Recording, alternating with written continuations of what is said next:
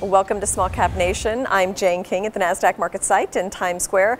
With me today, two key executives from Immune Pharmaceuticals. I'm with Dr. Daniel Tepper, the CEO of the company, and also Monica Lukey, who is the Chief Medical Officer. And we're going to break some news here today. So Dr. Tepper, if you could tell me what the latest is with the company. Sure. Good morning. So we announced this morning important news for our cancer drug, Ceplene.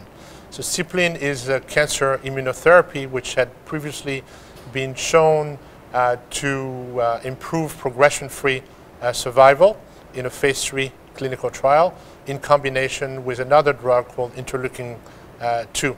So that was important in its time. But the news today is we have identified several predictive biomarkers.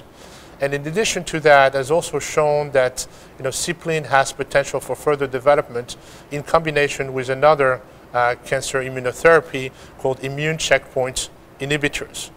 Now, cancer immunotherapy, according to Andrew Baum, a biotech analyst at Citi, may be the beginning of the end of cancer. So the growth of the market for cancer immunotherapy is expected to happen thanks to blockbuster drugs such as Keytruda from Merck, Opdivo and Yervoy from Bristol Myers Squibb, but also the development of combination treatments, as well as new types of antibodies called bispecific antibodies. Okay. Well, there's a lot of science there. So what does that mean in terms of myself or my family or somebody who is scared of cancer or has had cancer? Would all this work? When might we actually see the impact of this? You see the impact today with the new cancer immunotherapy drugs that I just mentioned. It's additional hope for patients of not only improvement in symptoms and significantly longer survival. Cancer immunotherapy actually uses your own immune system to fight the cancer. It's expected to not only be effective or improve the effectiveness of existing treatments, but also to be much safer. Okay, so you don't have some of the side effects that you'd have with like chemotherapy and some of the treatments for cancer now. You should have less side effects. Okay, all right. Dr. Lukey, tell me about what you're working with. Okay, I'm going to slow down here. Bertelimumab. I got to slow it down to say it. So tell me about that drug. What is it? What are the latest developments with that?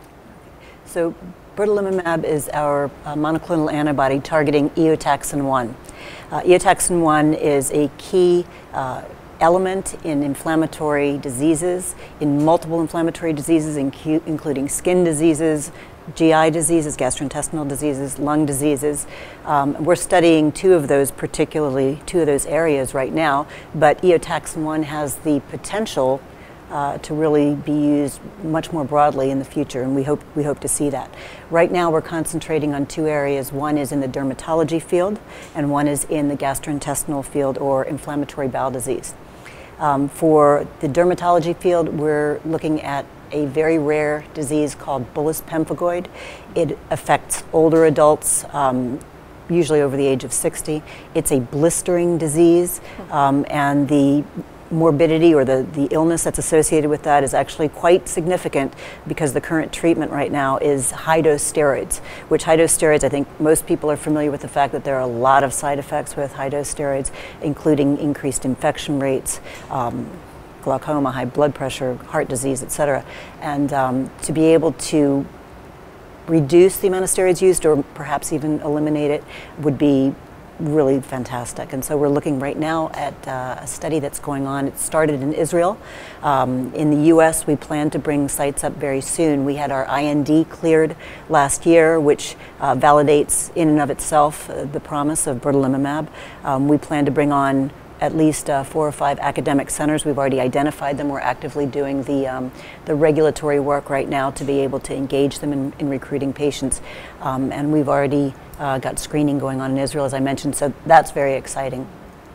We're also looking at, we have an active study going on right now, another phase 2 study in ulcerative colitis, which is one form of inflammatory bowel disease. The other that many people know is Crohn's disease.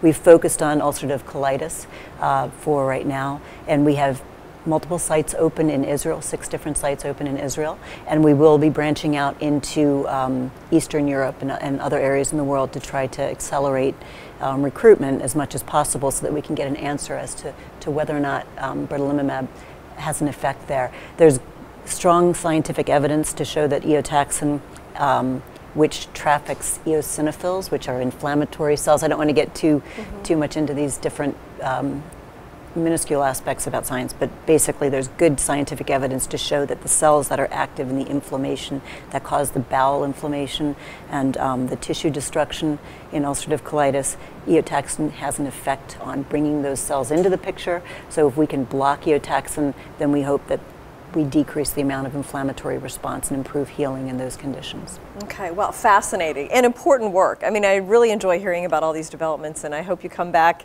when you have more news to share with us. Thank you so much, Dr. Lukey, and also Dr. Tepper for joining us today. And thank you for joining us. I'm Jane King for Small Cap Nation.